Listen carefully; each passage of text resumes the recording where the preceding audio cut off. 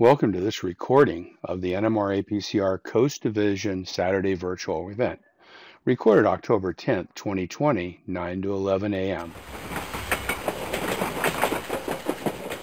Our first topic today is acrylic plexiglass structures, and our first speaker is Paul Ingram talking about a station he built. Paul? Back in 2012, it was the centennial celebration for the city of Sunnyvale here. And for that, I built a diorama of the Sunnyvale station area in N scale. And included in that were a set of the three stations going back to 1864, and then the 1901 one, and then the 1952 one. I did not model the current parking garage. To start with, this is the first slide, and this is the description that I wrote up to put with the display. And as you can see, there's a lot of glass in this structure. And I decided, instead of trying to make a whole bunch of separate little windows, why not use plexiglass to make the basic structure of the glass on both sides of the building. So you can see here in the building, there's a lot of it. This is the track side of the thing. In the background, there's a gantry crane, which is no longer there. So let's go to the next slide, Phil. So here's some of the materials that I did. On the bottom is the plan for the station, which I got from the California State Railroad Museum. So I had good references for that. And as you can see, there's a couple pictures. I found pictures in a lot of places. The History Museum was able to give me some, and I found some in various places online and in books and so forth. And then on the red sheet, you can see to the right above the scale rule, that's the basic framing that I did, and that's cut from plexiglass. It's about 60 thousandths, I guess, or 1/10 of an inch thickness, whatever it is, for the basic framing. And then over to the left are the pieces in styrene that I cut to build up the roof that goes on top of that. And if we can go to the next one. There's a close-up of the plexiglass construction that forms the basis of the building. The little pillar in the front, as you see on the photo of the real station, that's a pillar near the entrance on the street side. So you're looking at the street side of that. Next slide, please. And oops, you want number 4. Yeah, and that's a close-up of the roof parts.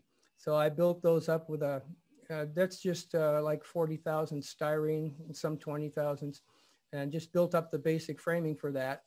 So you've got the roof and then the supports, and then the pieces lying around the outside are the sloped parts of the roof that will be glued onto that.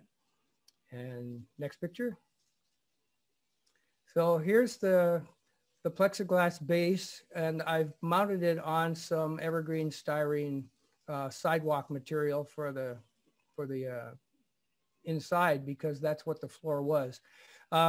Because this is N scale and because it was a display inside the museum, I didn't do any interior modeling on this one.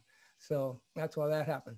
Now, if you look over to the upper left, you can see the roof. It's been completed, and I put a base coat of red on it because that was what the roof was.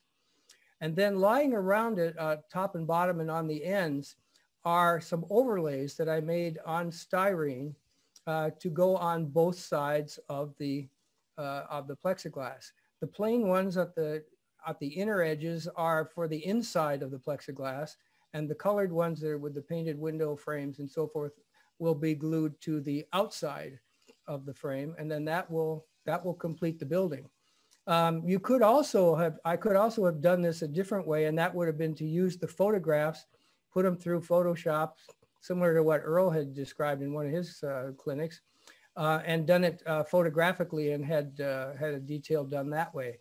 But I just, because it's such a plain building, as far as the finish with stucco and so forth, I decided I would do cutouts in the styrene to make those facing pieces.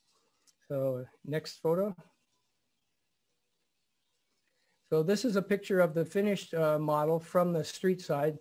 I apologize for the quality of the photography on this one, but you can see how that all worked when you glue the pieces on the outside. And then I mounted it on a base of just black acrylic to drop into the diorama. All of the three stations are built on the same size base, so they can be interchanged depending on what train you want to display. And the final slide, there's a picture from the track side. And that's just set up with a piece of Unitrack in front for that. If you want to see the work in its final form and they ever reopen the museum, you'll see it down at the Sunnyvale Heritage Park Museum in Sunnyvale. And it now belongs to the museum. It's actually built as a fully operational module. And during the 2012 centennial celebrations, we set it up and I put a short staging yard at each end of it and ran trains of various vintages while I talked about them for the visitors to see. So that's what I've got. If you've got any questions or anything, I'm happy to try and answer them.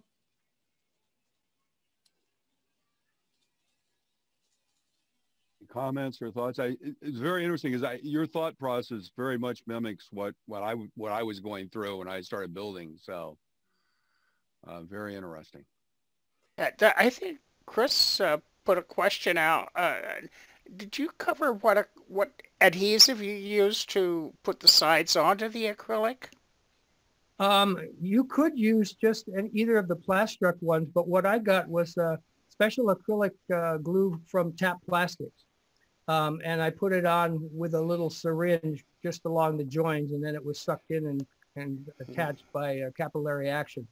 So it's really important to try and keep that as clean as possible, or if you can mess up the windows really fast if you're not careful. I actually just did that. And when I show you what I actually did that 3 or 4 days ago. And what you do is Tap sells you a little can of glue, and you open it up and punch the top, and then they sell you a little bottle that's got basically a wire on the top, and you just kind of put it at the top and let it run down. And you're right. I had one point where it flicked on me and it flicked across, and I actually had to position a window because I got a little bit on the plexiglass there. That's exactly the point I'd used. Yep. I'll add a cautionary note about the adhesive. I've also used it for an acrylic kit. And the adhesive is highly volatile. It evaporates extremely quickly, and the seal, the metal can has metal threads, and they don't seal that well. So I started my acrylic kit, got the adhesive, opened it, set the project aside for various reasons for about 6 months. And when I came back, over 3/4 of the adhesive had evaporated out of the can, and I had just enough to finish the kit. So if you open the can, use it, maybe seal it in a plastic bag or something, but it's highly volatile.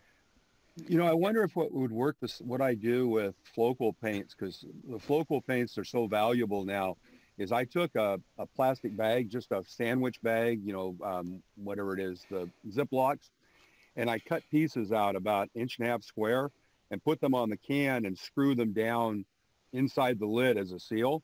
I wonder if you could do the same thing, just cut a little piece of that kind of plastic and screw it down the metal lid to provide a gasket on the threads. Probably that's good. I've got a can sitting in my garage, Chris. I'm going to go down and do that after this call. That was great. I was worried about the bottle sitting there, that it would evaporate. I made the assumption the can was safe. And clearly that was a bad assumption. I would just wonder if plain old cockpit glue wouldn't work.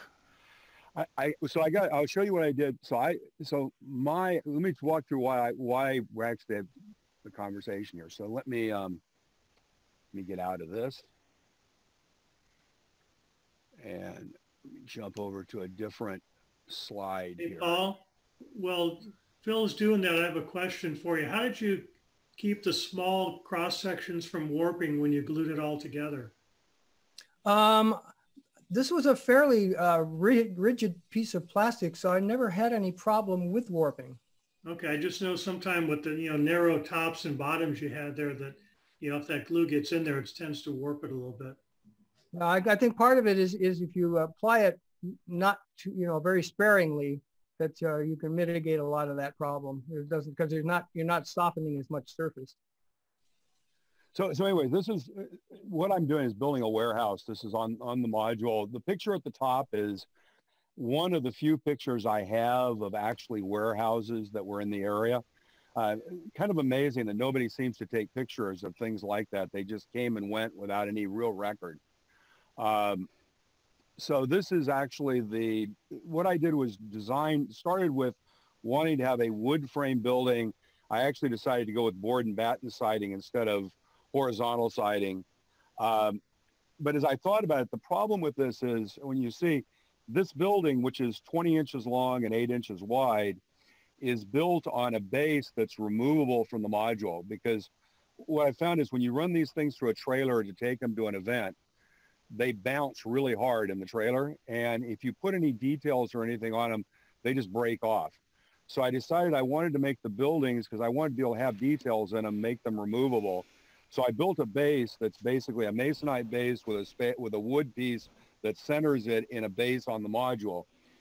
And I wanted to be able to remove it. So I wanted it to be strong, and I wanted to be able to pick it up. And as I thought about how to do that, my concern was building a more traditional stick type model wouldn't have the strength. So I thought about it and said, well, maybe if I built it out of plexiglass, it'd have the strength, and then it could actually also be the glazing. So this is actually the plan of the plexiglass, and I kind of use a combination of scale, and the inches are 7 inches are real inches, the scale is scale. And essentially what it did was laid out the plexiglass pieces and let me lay out the interior, as you'll see. This is actually, because I'm doing the interior printed, I actually ended up doing I looked at 3 different wall options, and I talked with my wife, and she decided that she liked the right one of those 3. The rest of the pictures in here are actually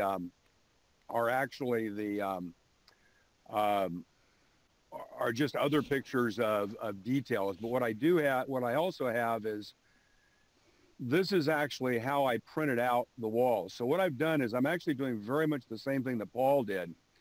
I'm actually designing the building on the inside and then transcribing that to the outside. So if you look at this thing, you really can't see it very well, but this is a window. And what I did when I designed this was I actually used the window and positioned it, and then you print this out and cut it out. So what I'm going to do is I'm going to stop sharing, and I'm going to grab my phone, and I'll go show you actually how this looks when you start putting it together, because I actually got one wall that the outside wall is done and the inside wall. So I'll be back in just a second on my phone. Welcome. So if you're watching the recording, this section of the video was actually redone. It actually was redone because it was not spotlighted and you really couldn't see it. So anyway, the purpose of this is primarily to look at the plexiglass buildings, but I thought I'd just do a brief walkthrough. This is the Moss Landing ON30 layout I've been building. So kind of walk down along here. This is essentially a recreation of if Moss Landing had had a harbor dredging in the teens in 1910 instead of in 1947. But anyway, so we have a siding and a station here, my mock water tower, and an outhouse to kind of complete the scene area. And then over here we have a car float on the lower level, and then the causeway which exits to the next module down the center. So around here we actually have, this would be where the slough would have come out, and Elkhorn Slough, and then this is on the side where there was the little bay that would have gone out to the ocean. The fuel dock here is actually modeled after the Standard Oil Pier at Monterey. It's actually fairly close to it. Now this is the first of the plexiglass buildings. This one is actually going to be modeled somewhat after the Hovden Refinery, which later, after it was torn down, became the Monterey Bay Aquarium. So what you see is that all the buildings actually are on bases, and you can see that base here, and you actually see the base comes out over the piers there. And that actually will represent the dock in front for the fish landing. So this is a station. It's based on the SP single room Garibaldi station, and will be the Moss Landing station. And then these are the other 2 structures. And And what you can see here is you can see how they look. And what I'm going to be doing is putting interiors in these that'll probably be made out of paper, but with some wood for lining. And then the exteriors will be finished in wood. So essentially the plexiglass will be the framing and foundation. So you can take the roof off like this, and then the whole building itself is actually on a base. And I'm going to pause this, and then I'm going to reset it up so I can show you how the building is going to be lined and how it can be removed. So what I've done now is I actually put an initial set of interior walls in here. I want to show you how this works. So I'm going to go ahead and take this car out. So the buildings just lift out, and this was why I built them out of plexiglass, was so they'd be easy to be removed. So this one comes out, it's got a plug to plug it in because it's got the track, and eventually the elbow. So this is actually my intent to do the end wall. So by putting the windows directly into the wood, you can actually put them directly in. And I matched up the interiors to the exteriors. In fact, I made the exterior walls to match the interior printed walls. So if I take the roof off here, which you actually can see in these, unfortunately a couple of these fell down, the static fling that I had when I initially printed them is gone. So what I've done is I've made templates for all the walls. I've actually decided not to go with the board and batten siding. I'm going to go with horizontal siding. So these, I'll just change the wood that's in there, and I've actually been looking at a couple of different types of wood here for the interior. Of course, they're going to be this way now. So anyway, so that's looking at plexiglass buildings. Again, they're all built so you can remove them. So literally you can just take this and pick it up, and it comes off the layout very simply. It would be nice if I'd moved the truck so the truck didn't take a fall into the water. Anyway, with that, I'll go back to the session and back to the original recording of the meeting on Saturday. Thanks.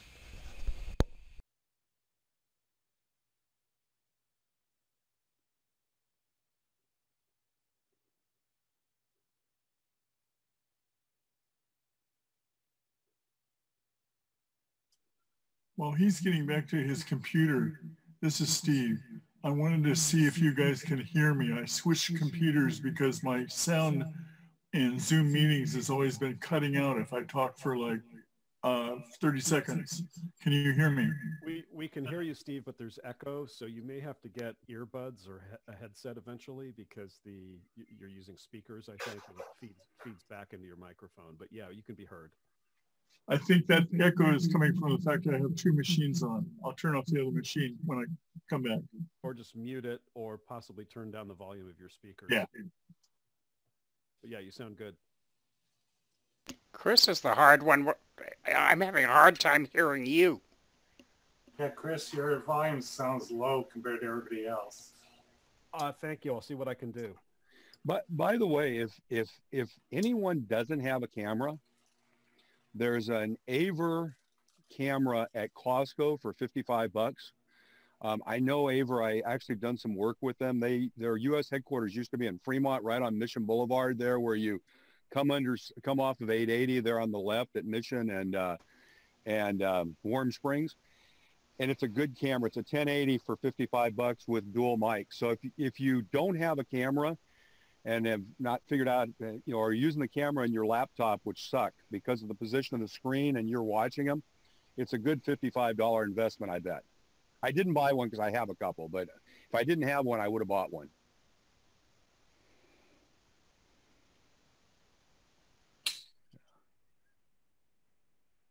Phil, what was your technique for cutting the plexiglass? You had the door cutouts and the slanted roof line. So I actually used three things, but only two of them I would use again. Most of the main cuts were just done on a table saw.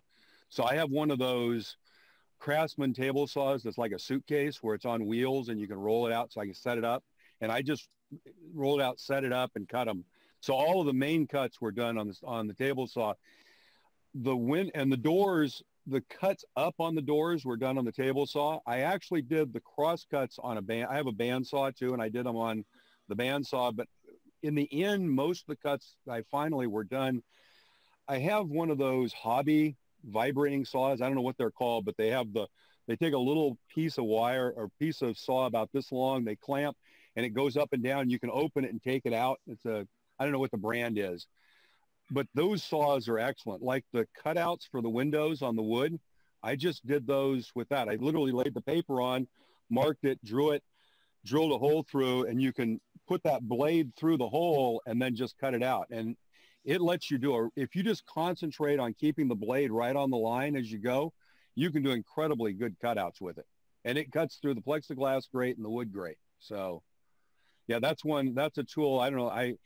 I think my parents gave it to me when I was younger. I think I've had it for 40 years, but it's it's a saw it's got a big kind of thing that goes around. It's got a blade out in a little table. Scroll saw. Scroll saw. Yep, scroll saw.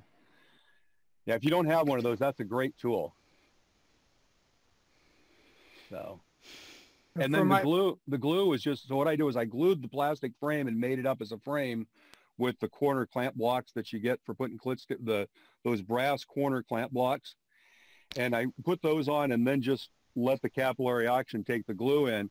And when that was all done, I basically turned it over and just put a layer of epoxy all the way around it, and then just set it down on the bottom, put a couple of pieces of plywood and a couple of a gallon of acetone and some glue on it for weights, and just let the epoxy set. But I'm actually it really does seem like it's a pretty strong structure. So I know on my model, it's extremely strong too, and we can handle it, and it's not a problem. As far as what I did for mine, since it's just fairly thin stuff, it was just a score and snap, and then clean it up with a file. Yeah. If you give me the screen for a second, I'll show you. Oh, I'm sorry, I didn't do it yet. I will do it right now. You are set. Oh, great. Okay, let's see. This building has like no detail at all, just a little bit of strip for downspouts and a couple of roof greebles. But this is like 10 years old, and it's meant to be the back of a building at Neumann, as you can see.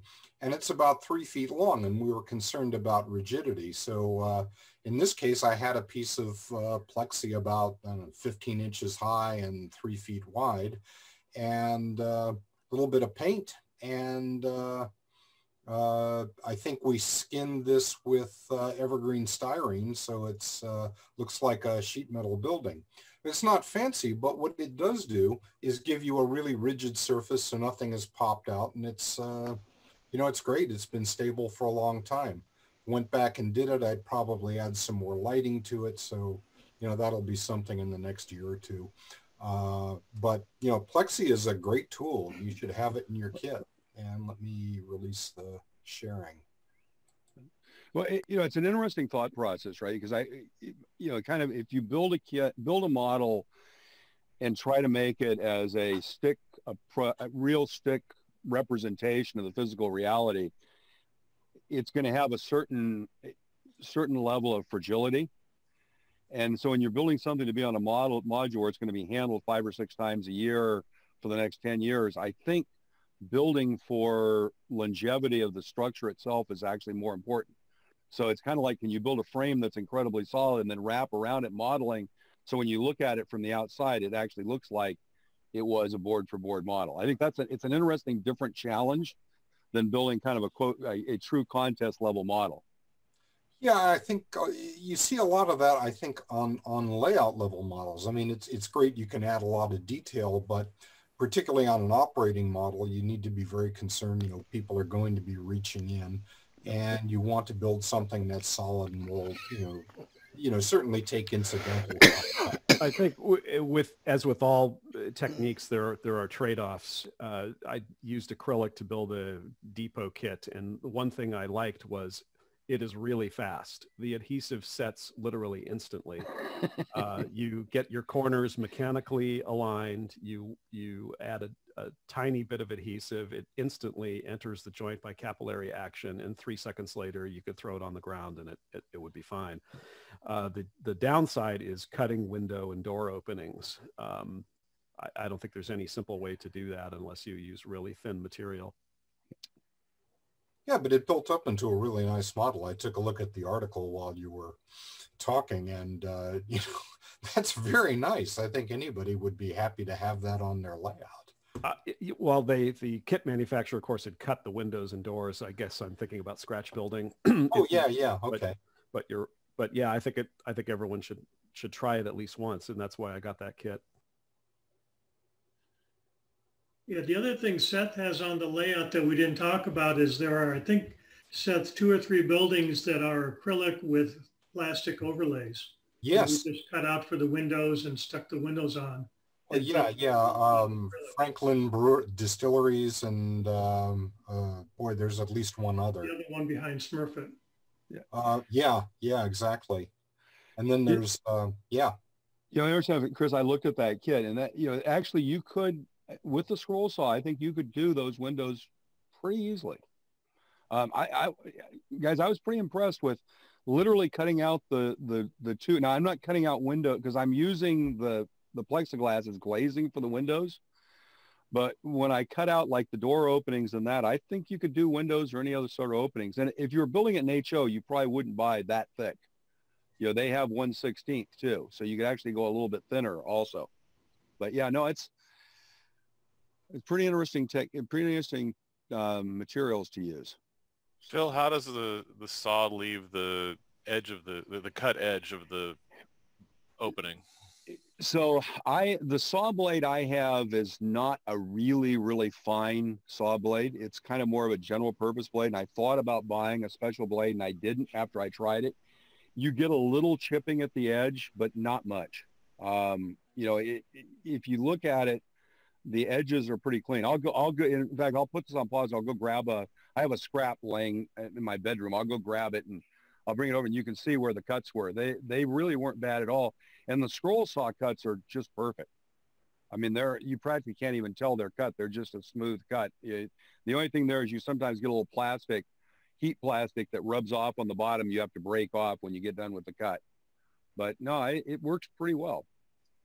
And like I said, what impressed me, I was worried about the thickness of the plastic, where you have a window where you've got a frame on the outside and you got something on the inside. Could you see that kind of that, when you look down that angle, could you see the thickness? And it doesn't look to me like with the 1/8 that's really going to be a big problem. I think it's going to pretty much look like glazing. So I also use plexiglass for doing control panels and that kind of stuff too. And I picked up a couple of the plastic cutting blades from TAP, and they cut pretty clean. And then just to finish up, you can use a fine tooth file or some fine sandpaper to get the edges and everything right. And by the way, so my thought process on this was that the edges are never going to be seen, right? Because the edges are all being glued at the corners, or even where there's a door opening. When I get done, those are going to get lined with wood all the way around. I'll put strip wood all the way around the door opening, so you'll never see the plexiglass there. So the fact that there were a few, it might not be perfectly clean, really didn't matter, because everywhere there was sawing was going to be hidden. What I was really concerned about was the plexiglass out in the middle where it was going to be the glazed window. So yeah, we'll see when it gets done. It'll be interesting. Hopefully when we get to July and the convention, we'll be able to all share at that. Yeah, give me a moment here. I think I can get the other one that Earl just mentioned up. So let me. I'll just quickly mention that if you're drilling into Plex, it's really good to get the boring bits, because they have a sharper tip and they won't chip out. A wood boring drill bit will chip out pretty easily with Plex. And by the way, the other thing I always do is if the plastic that they put on it isn't good on it, just run a piece of tape down where you're going to cut. And that always seems to help with the chipping too. Sure. And also it's nice to mark. If you're going to, if you're making a cut line, you put a piece of tape there, mark the tape and then cut it. And it tends to reduce the edge chipping. So if I can Go. pose there.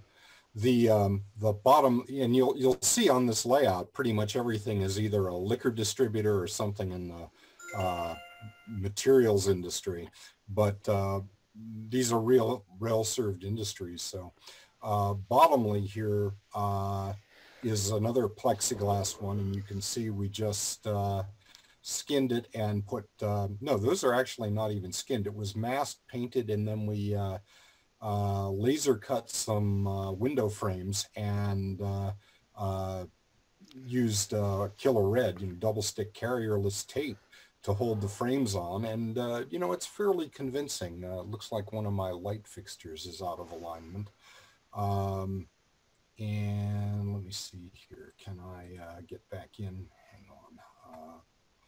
And move that. Come on up. Sorry there. Yeah, it's clear for modern buildings. It's probably a great technique because they are so plain, so many of them.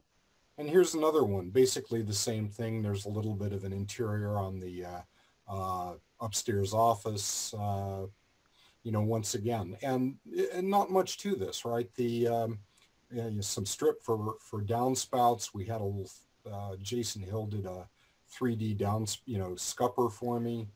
We got some cameras. Those were 3D printed, but Walthers makes them now. Again, the laser cut window frames, and just a bunch of Walthers roof greebles. And actually, a couple of these are knobs, and you can pop that out, and it's a place where all the removable loads for the gondolas are stored.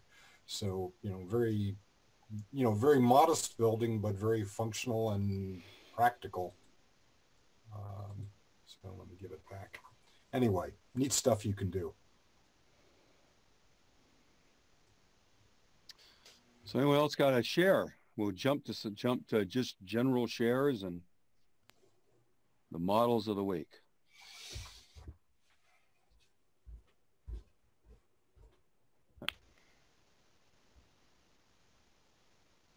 Here you go, and I'll just take a couple seconds for this. Cool. I recently built the Showcase Miniatures Citrus Packing Shed. It's a kit that a lot of people have built. Usually it's white and doesn't have the stacks on top. The red color and the use of the stacks, I have a hat tip to Jason Jensen. He built it basically the same. So this was a front view. It's a narrow background, low profile kit. It's about 1 3/4 inches wide. I added a few details like the stacks on top with the bracing. The sign is custom printed on just on an inkjet printer and then framed with strip wood. There's a 3D printed electrical box on the far left side, and just some basic details on the platform. Since this was finished, I've added some lighting over the doors, over the main freight doors as well, with miniature LEDs. So there you go. That's my building of the week. Cool. Nice. Chalk weathering, or pan pastel weathering.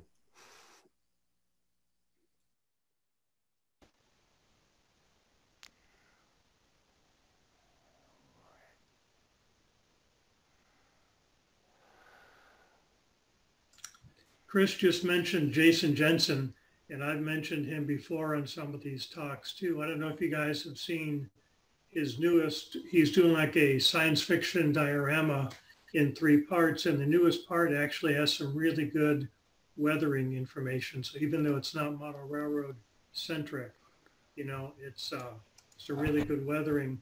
There's another video on YouTube that I saw, this laser creation world, and I think I just put a link up there.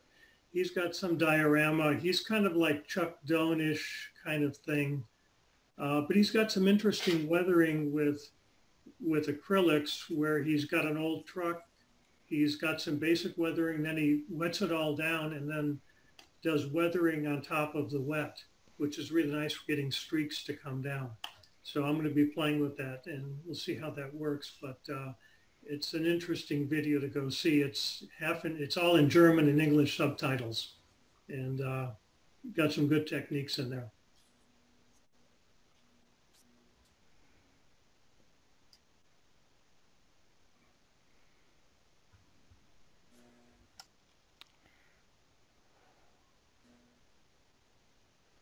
So I got something here real quick. You can probably see my workbench there. Can everybody see that? Yep. So what I did here is this is building coils for a cooling plant, ventilation shed. So I bought the Walters refinery pipes kit, put them all together. This will be sprayed with silver, and you'll see it at roughly this angle from above. You won't see any of the edges of it. But it was a quick way. All these pipes are connected together. They come to you in pieces like this, which if you've ever screwed around trying to glue pipes together evenly, this is a real time saver. So, you know, this took, I don't know, half hour to glue them all together end to end and just have them set like that for a quick building interior that looks pretty industrial.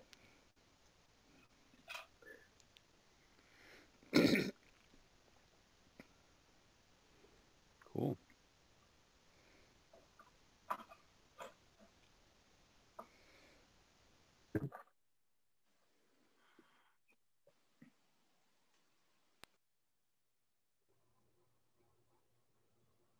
Well, I guess, you know, Phil asked me if I just take a quick look at my layout, and I was trying to figure out how to use the camera on my phone rather than the 800 pixel one I use for. So I'm trying to see how it is. I guess that's what it's doing. Okay. Are you joined on the phone? Because you're there. Yeah, actually, I've got the phone on right now. Okay, so it's not sending video, though. Huh? It's not sending video. Yeah. Ask to start video. Hang on. I just asked you to start video. Oh, it says start my video. Allow boom. Yeah, allow. There you are. Now we see it. Now, if you look on the upper, so turn your phone horizontal. So flip that. There you go. Now the picture should change. Up. That was weird. Now is your phone vertical or horizontal? It's vertical right now. Oh, flip it back to horizontal the way you had it. That was good. And then at the top of the screen, there should be a button that looks like a camera with two circular arrows around it. In the top of the Zoom screen, there should be a little image that looks like a camera, and it's got two arrows above and below that. And there, that. What? Ah, there it is. Hang on. There, I got it. Okay, yeah, now, okay, cool. Yep, now we got it. So hang on, let me spotlight you now. Oh, did I spotlight the wrong one? I may have spotlighted the wrong one.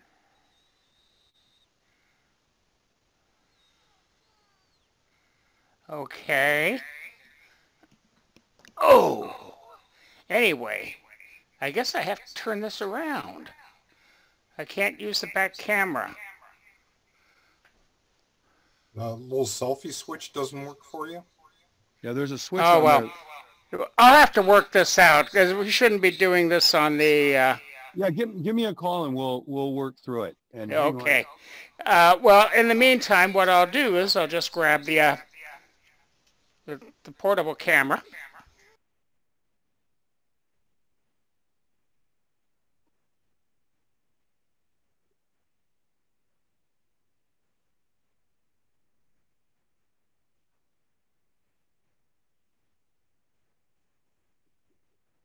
Hey, Ken, unmute your phone.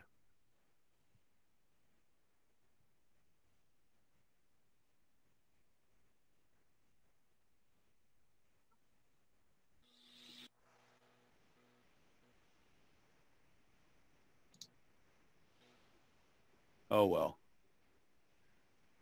Hey, Ken, we can't hear you. You need to unmute your phone there. Okay. Yeah, there you go. Yeah, you were getting feedback, but yeah, I think so. The problem is between the two devices. It's not working. Hang on, now it should be fine. I muted your phone. Yeah. You probably also. That's all right. I think you and I need to have a little session, and we'll get it all settled out so that we can. Exactly. I can use the two devices and. Yeah. So what I do, by the way, when I go, what you guys didn't see is, I have a second set of headphones that are actually also lined up to my phone. So Ah, I actually left these headphones with the computer, connected to the computer. When I went to the phone, it's actually separate, and I wasn't in the same room. And that was, it kind of works out well that way to use the phone, kind of yeah. completely separate. Yeah, it's problem is I'm in the same room. That's all I've got is one little tiny room. Well, so next time you do it, what we want to do is mute your computer and mute the video on your computer, and then go to the phone. I'll walk you through it. We'll have a quick call and go through it. Okay. And by the way, for anybody else, if you want to try it, send me an email. We can get on a video and walk through it. We've done that a couple of folks, and it's pretty quick and easy to go through and figure out how to use this stuff.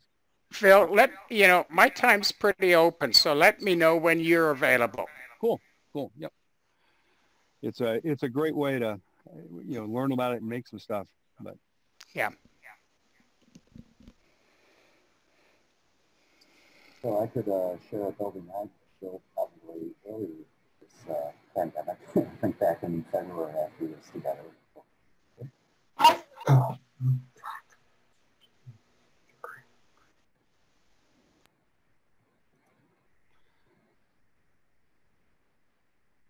I guess I should, here we go. So can you see my desktop? Excellent, we sure can. Yeah, so this is just a couple of photos I had on my PC. I can't remember what kit this is, but I'm one of those that loves the detail insides. And so, there we go. So it's painted with just hobby acrylic paint. The Michaels brand stuff is actually what I used.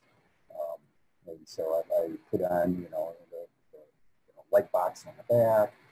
Then I 3D printed all the parts that you see on the inside. So I did up some bookcases and some filing cabinets and a clock. Do you have your own printer, or do you use a print service?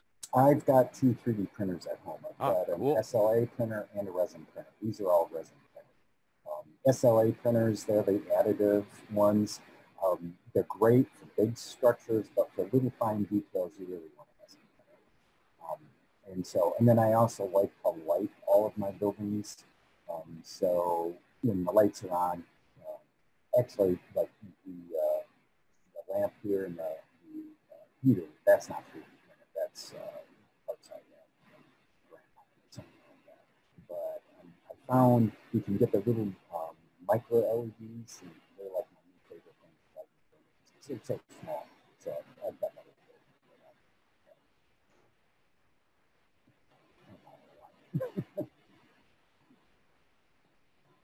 So this was my February project. Cool.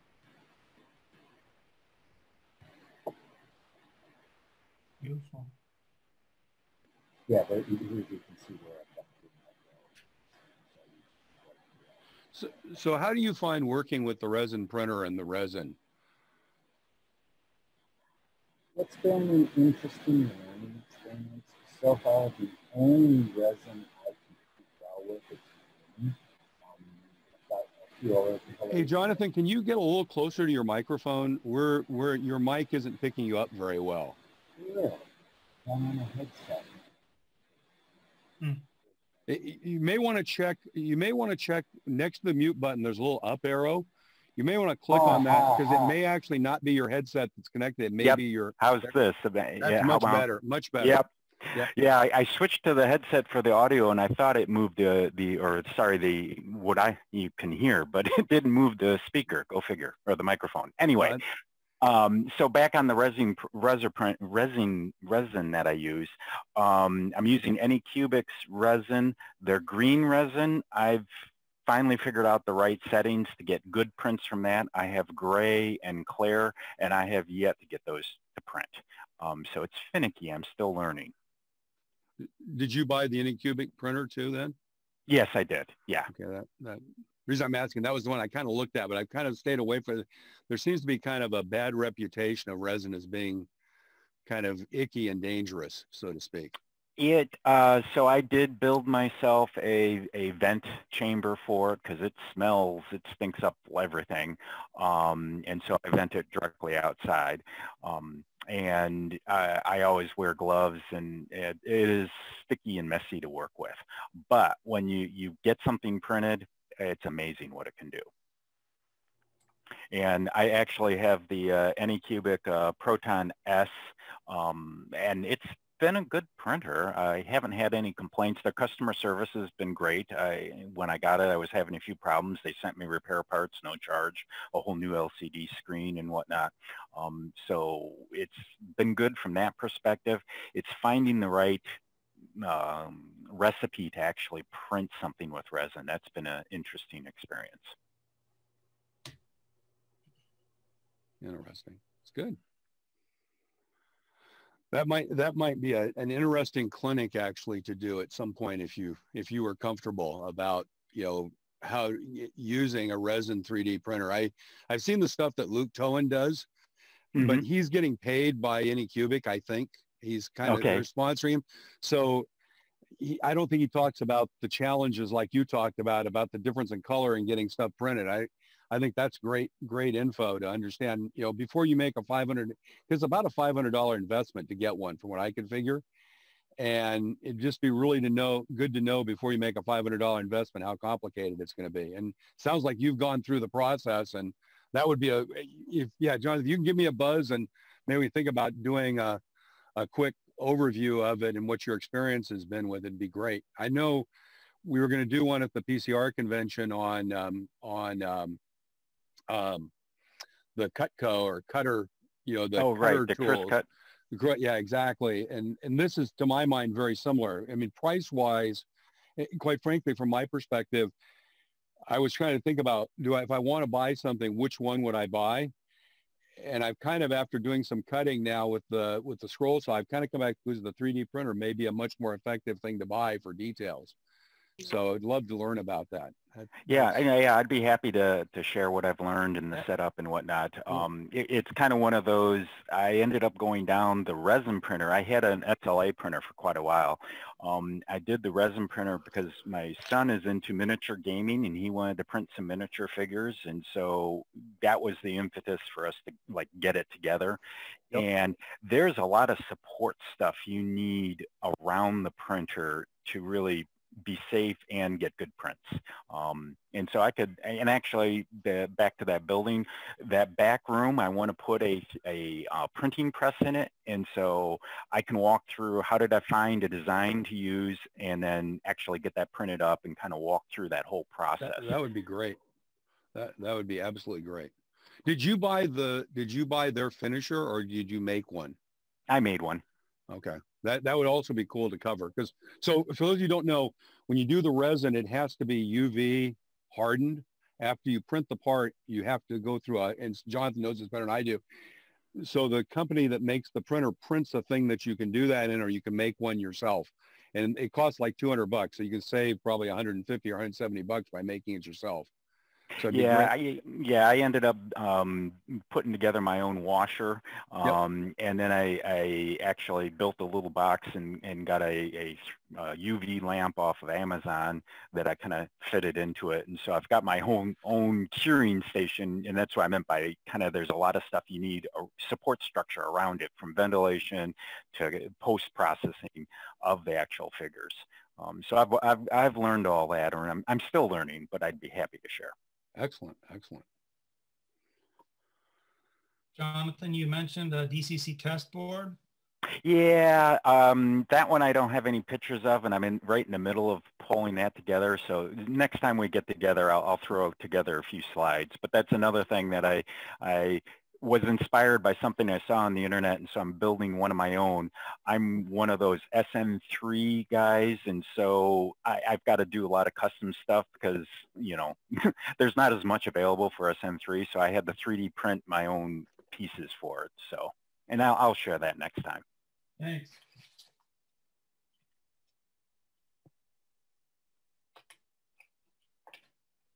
Cool.